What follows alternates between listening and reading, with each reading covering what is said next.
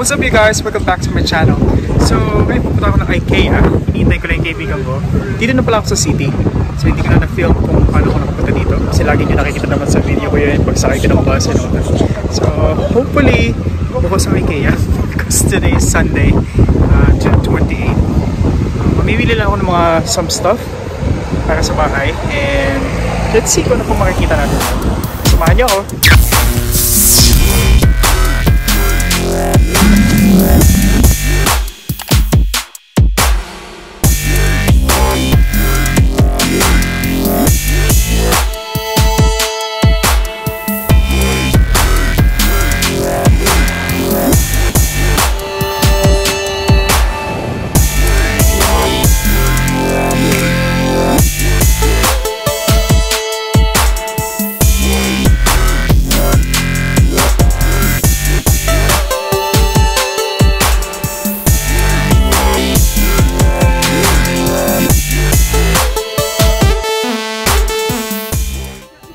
Ay, bibili din ako ng pillows eh. Kasi para pagdating ni Habi, di ba, may pillow na din. Correct. Gusto ko yung magandang pillow. Ang sarap sa ulo. May pambili ka na, di ba? Magpilipid ka pa.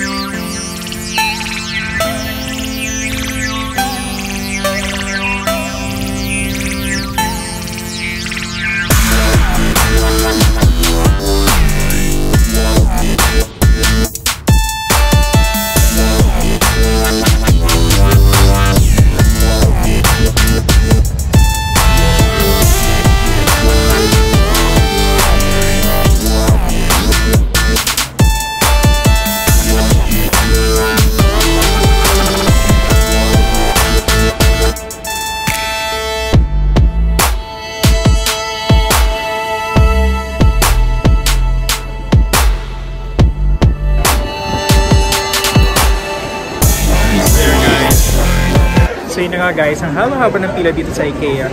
And as you can see in my background din, mahaba pa rin pila. So we've been like 2 hours already dito. Pero malapit na kami sa entrance. There. So wish us luck.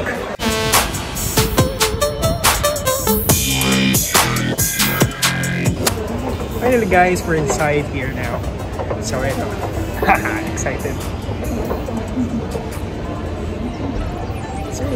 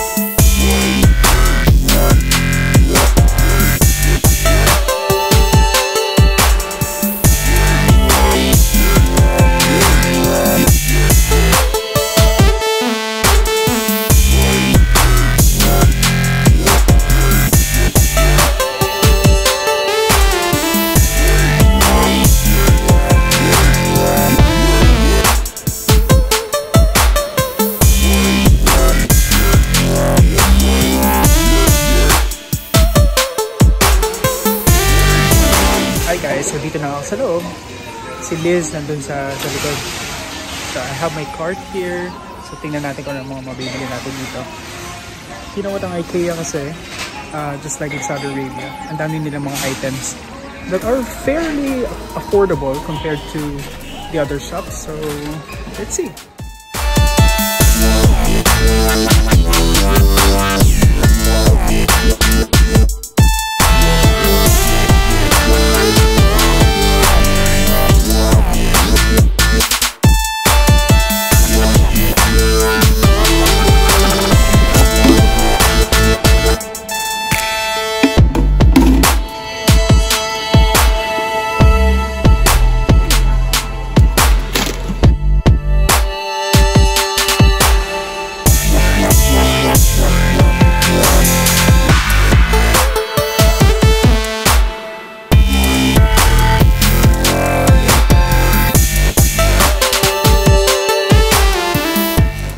guys, ang pinunta ko talaga dito is to buy a blackout curtain. So ito na siya, mamimili na ako ng kulay. Kasi sa kwarto ko napakaliwanag, hindi ako makatulog after duty. Especially from night. So let's see kung anong mura dito. Marami namang mura actually, you just need to check and dig in, you know?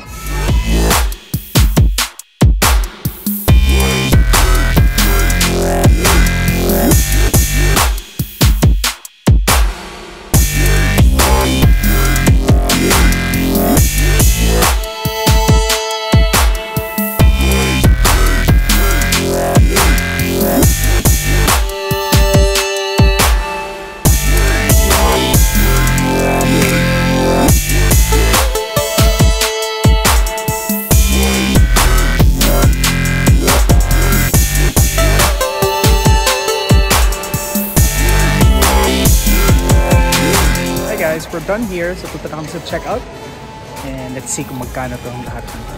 Then gagawa tayo ng haul later when I get home, okay?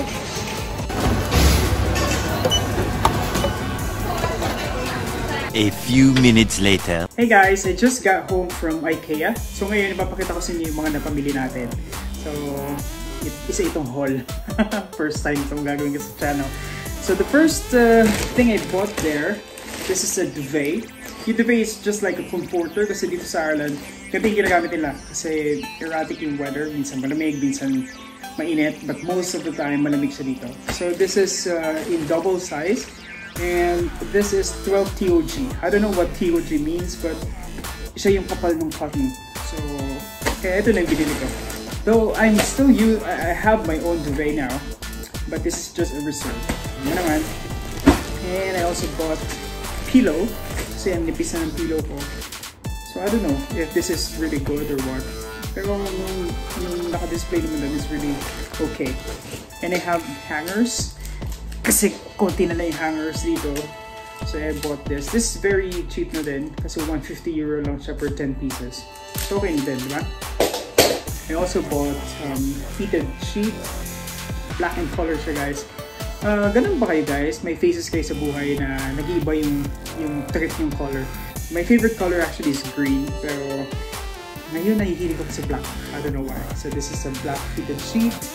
I also bought a cover. This is a duvet cover with pillowcase. So isang nga yung pillowcase niya. Pero okay na rin. And I also bought a lampshade. Kasi yung lamp ko dito guys, I don't know, nakausli kasi yung bulb. So, papalitan ko siya. Pero inisip ko din na ilagay siya sa ceiling. Kasi pwede ito sa ceiling. So, let's see kung ano mangyayari. And I also bought this bath towel. Para may pamalit. Kasi isa lang yung bath towel ko dito. So, at least may pamalit na. And this thing. This is for the toiletries. For the bathroom. So, yan siya. Siyempre, kailangan natin pang hilod. So yeah, tatlo na siya actually, and this is like 2 euros, so pwede na rin, diba? And guys, this is one of my favorites. Tananan! Diba? So lagyan ako ng cereals. Naman nahihilig tayo sa cereals. So this one, this is a storage box.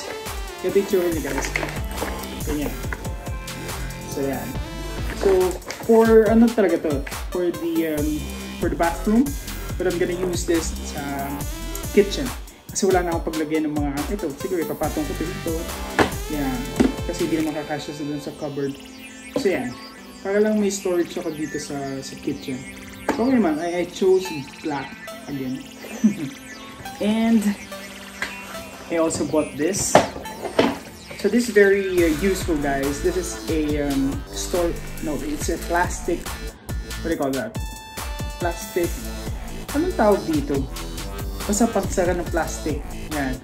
So this is very useful guys. I've been using this for a long time now. Bumili na ako for extra. Kasi, alam mo yan, kapag nagbukas ka ng mga chips or whatnot, and you were not planning to finish the whole thing inside. So ito maganda to, para hindi siya maging stale. I also have batteries. This is in AAA, pang pen light ko guys, kasi nalobat yung pen light ko. Doormat, in black color as well. And ito naman talaga yung pinunta ko sa IKEA guys. I've been dreaming to have this blackout curtain. Kasi guys, just ko hindi ako makatulog minsan kasi masyadong maliwanag sa kwarto. So, I really wanted to have like this. So, hopefully, so this is in gray color. So, para medyo match siya sa mga black things na binili ko. I think that's about it guys. So, maraming salamat sa pagsama niyo sa akin sa IKEA. And I hope you enjoyed also the things that you saw there in the video. And I hope to see you again soon. If you are new to my channel, you are very much welcome. And please don't forget to subscribe. And of course, like this video and share na rin sa mga friends ninyo. And to all my cool nurses, I have a lot of videos for you guys about, you know, how to get here and all the things that you have to know here in Ireland. Maraming salamat and I hope to see you again soon.